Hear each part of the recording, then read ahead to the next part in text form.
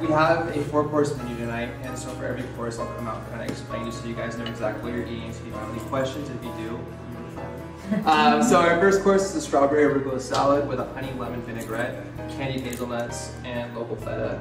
And everything on this plate is actually sourced locally from the Central Valley.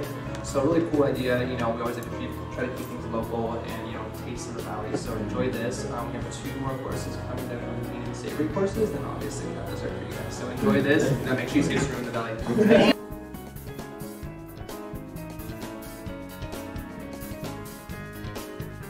This is a seared scallop over a pea puree done 2 ways. One of the ways is a more fresh version, which is more lemony, and the other one is a more roasted version, which has more garlic and shallot flavors. On top of each scallop, you have a little bit of pistachio pesto, and then finish with fresh extra virgin olive oil and with fresh parsley. And the next course is the main course, so stay tuned.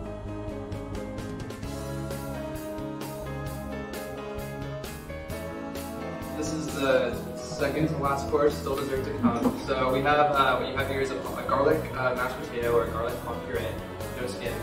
We have a filet mignon with a Cabernet reduction on top, with a little bit of like Anjou and Nicotinox, and then a lightly roasted broccolini with a little bit of garlic oil. And then on the right of your plate, there should be a beautiful piece of pastry that the host made.